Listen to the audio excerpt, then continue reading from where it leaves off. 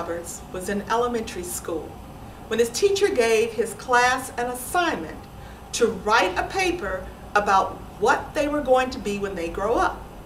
This was easy for Monty because he knew what he was going to be. He was going to be one of the most recognized horse tamers in the world, and people would come from the far corners of the earth to learn how to tame horses the Monty Roberts way.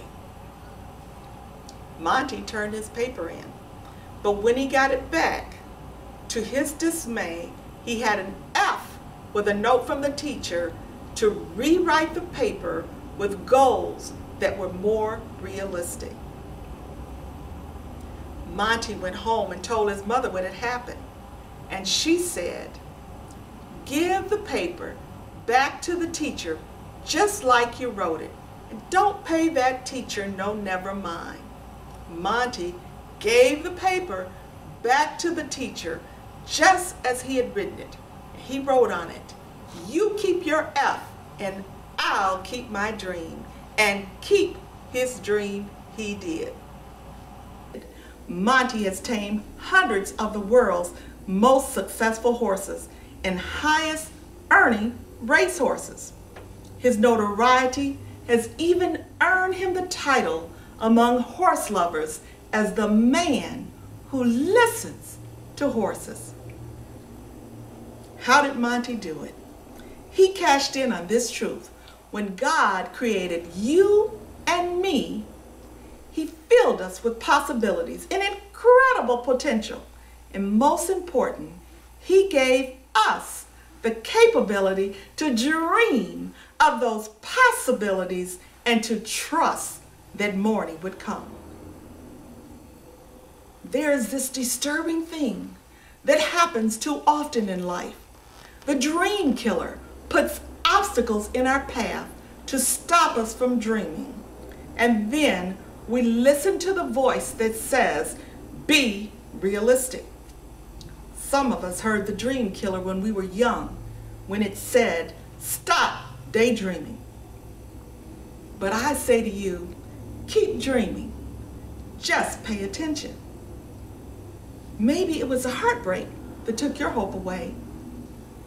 I say to you, time will heal a broken heart and morning will come.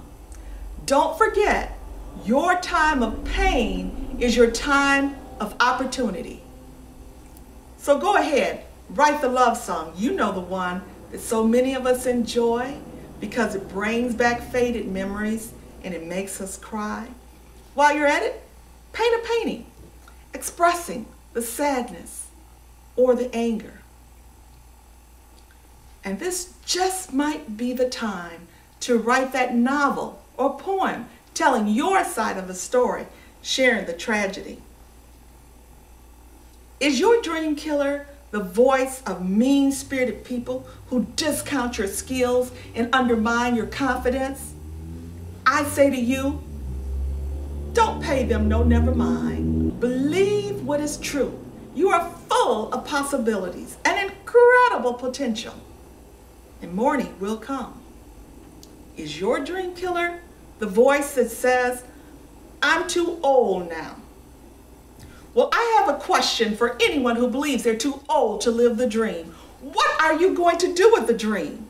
Are you going to take the book you never published, the unfinished poem, the unfinished painting, the invention, the business plan, whatever your dream is, and give it to the undertaker to put in the ground? Or cremate it and toss the ashes to the wind?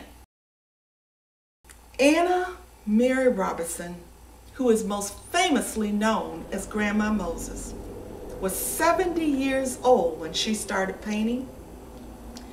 She sold her paintings for 10 years for $2 or $3. But one day, a famous art collector discovered some of her paintings in a drugstore, and he took some of her artwork to display in his gallery.